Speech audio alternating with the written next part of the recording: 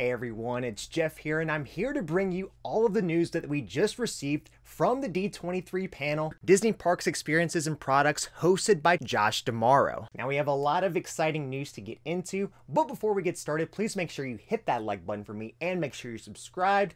Now without any further ado, let's go ahead and get started with what I believe was one of the biggest pieces of news everyone was waiting for. To kick off the panel, Jordan Fisher started off with performing Happily Ever After live. Of course, Jordan has been teasing for the last few months on the potential return of the Magic Kingdom nighttime show, and that's exactly what we got. D'Amaro would then come out and make the announcement that Happily Ever After will be returning next year. An official date or time frame wasn't announced for the return. However, with March of 2023 being the conclusion of the 50th anniversary and Disney just adjusting Enchantment to make it more of a 50th show, I think we could see it return as early as April 1st. Now, staying over at the Magic Kingdom, we finally got the news we were looking for regarding Tron Light Cycle Run. D'Amaro said that testing continues on the coaster and even showed a video of him taking a test ride. He says there was a lot of setbacks testing, but made it official, saying that the attraction will debut in the spring of 2023. No official announced date, but my guess is they're shooting for March to keep their word on it opening during the 50th. On now to Tiana's Bayou Adventure. Now, before the panel took place on Sunday, guests had a chance to preview Tiana's Bayou Adventure at the Wonderful World of Dreams Pavilion. There, Disney had a display model of the rethemed attraction that will be coming to Disneyland and Walt Disney World late 2024. Unfortunately, the display model came as a little underwhelming compared to the first piece of concept art we first received for the retheme, as most notably, Mama Odie's tree was not included. Something that wasn't in the original concept art, though, was this water tower, and if you look closely on there, it says employee-owned Tiana's Food, established 1927. This ties in over at the Disneyland Park, as an all-new retail store will be opening in New Orleans Square on September 20th, 2022, called Eudora's Chic Boutique, featuring Tiana's Gourmet Secrets, which will be a shop that has accessories to create and serve masterful Orleans-style cuisine and more. During the panel, to further discuss, Josh would bring out Carmen Smith and Charita Carter to discuss the retheming of the attraction. As mentioned, the story picks up after the final kiss in the film, and in the story for the ride, it has Tiana as an entrepreneur as she will begin venturing into the bayou to find animal friends. She's also hosting a party for the people of New Orleans, but missing a special ingredient. New characters in the attraction will be introduced along with Tiana and Louis. The team also showed off how the attraction will appear during the day and night and will have what they're calling true bayou magic. Imagineers said that they want the attraction to be a love letter to New Orleans. Also, members of the original film's cast will provide voiceover work for the ride. No further looks inside the attraction were shown or of any of the said animatronics. Also, no announcement of when Splash will close. However, with Tron opening in the spring of 2023, could suggest Splash could close in a few months prior, possibly being January. Now over to Disneyland in Disney California Adventure. Josh says they are getting started with Avengers Campus. He then brought out Kevin Feige on stage to announce more details on the future. First off, revealing new character technology on how characters like the Hulk will be joining the land in actual life size. Hulk will actually be joining Avengers Campus next week, but only be there for a limited time. Also, with the announcement of the expansion, the multiverse was announced coming to Avengers Campus, and that the land will receive a third attraction. The new attraction will let guests battle alongside other Avengers against every foe and new villain, King Thanos. An opening date or name for the new attraction was not mentioned. Also coming to DCA, in its early phases, it was announced San Francisco from Big Hero 6 will be coming and replacing Pacific Wharf. The new land will be a place to meet Baymax and have shopping and places to eat. Over at Disneyland Park, D'Amaro brought out Jon Favreau. They would then be joined by Mando and Grogu on stage. Josh would then announce guests will be able to cross paths with Mando in Disneyland starting this November. Unfortunately, this will continue to be just for Disneyland, as there was no mention of this for Walt Disney World. Additionally, at Walt Disney World, another highly anticipated announcement was made, as it's now official, being that the Hatbox Ghost will be coming to Haunted Mansion at Magic Kingdom sometime next year. For Epcot, Tomorrow did briefly mention the park turns 40 in a few weeks, but surprisingly would give no further details regarding festivities. He did say though that guests will get to meet Figment at Epcot starting sometime next year, that and during the 100 Years of Wonder celebration, Epcot will receive a new nighttime spectacular. Nothing was said though what will happen with Harmonious during that time. Also in the Wonderful World of Dreams Pavilion, on display is the Walt statue, which is coming to Dreamers Point. For Disney Cruise Line, just after the debut and grand voyage of the Disney Wish, a new ship is on the way. It will be adventure themed and feature Aladdin Jasmine in the Grand Hall. The ship's name was announced as the Disney Treasure. That and a new island destination in the Bahamas is coming, called Lighthouse Point. The new island is said to be inspired by stories from the Bahamas, and 90% of energy will come from solar energy. For the international parks, Josh shared a first look inside the Zootopia land at Central Station coming to Shanghai Disneyland, and Hong Kong Disneyland will get a new statue of Walt and Mickey next year for Disney 100. Tomorrow also discussed Frozen themed lands coming to Paris, Hong Kong, and Tokyo Disneyland. Now for the future of the Disney parks, Josh said they are back on track with projects following the setbacks of 2020. Josh then announced Blue Sky, meaning what they are looking to and working on well ahead in the future. This part of the panel was kind of confusing. As for it, he was joined by directors Chris Buck and Jennifer Lee to discuss. During this, they first brought up a potential change of theming for Dino Land and Animal Kingdom. When thinking of bringing a new land to Dino Land, they said Zootopia came to mind, as well as surprisingly Moana. They also did the same at Magic Kingdom, sort of brainstorming on what could be on the other side of Big Thunder Mountain Railroad, and that it's being explored, teasing Coco or Encanto themed lands. Josh then went on more about what if, and teased a possible villain takeover of Magic Kingdom, a land, or potentially a park. This was more so though another what could be past Big Thunder Mountain. So nothing official announced during this, but more so thinking out loud and sharing possible future plans they have in store. If you saw this, let me know what you thought of this in the comments down below. To end the panel, Tomorrow would then go about how the 100 Years of Wonder celebration would be coming to the parks next year. Each park around the world will showcase the celebration in their own way with food, merch, experiences, and more. Disneyland will be the heart of the celebration though and receive platinum decor. As part of the celebration, Magic Happens Parade will be returning. Also, new nighttime spectaculars will debut in both parks, with a new World of Color coming to DCA and a new nighttime spectacular coming to Disneyland that will feature a brand new song, It's Wondrous. But there you have it, all the news we just received for this year's